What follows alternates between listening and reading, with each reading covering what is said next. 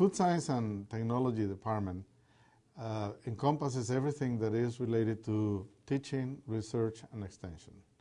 Under the Food Science and Technology department, we have two majors.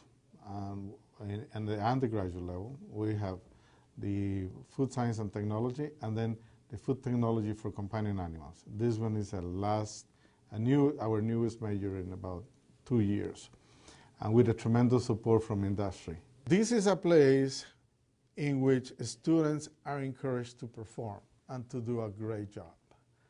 All our students, we have about 50% graduate students, 50% undergraduate students.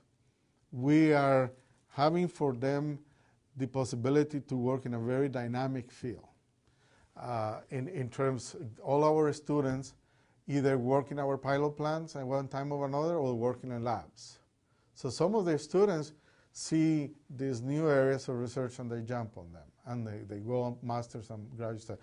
But many of them, a large number, go and work in industry. In terms of extension, we work with food processors, with farmers, with operators, and in many of the cases what we do is work in food safety, and also work with processors in terms of what are their more immediate needs in terms of training and so on and so forth.